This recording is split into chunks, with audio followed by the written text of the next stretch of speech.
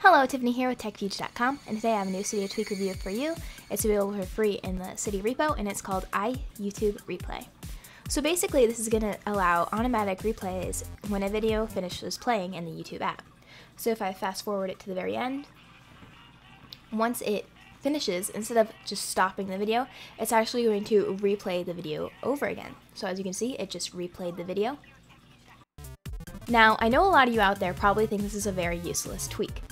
But actually, I found some use for it. If I wanted to listen to a music video, I could just repeat the song over and over again without having to purchase it. So I found that pretty useful. I'll show you an example here with No Faith in Brooklyn. That's about it for this tweak, so if you like it, go check it out in Cydia. It's available for free right now. If you like this video, like, comment, subscribe, do whatever you like to do. As always, thanks for watching and have a brilliant day.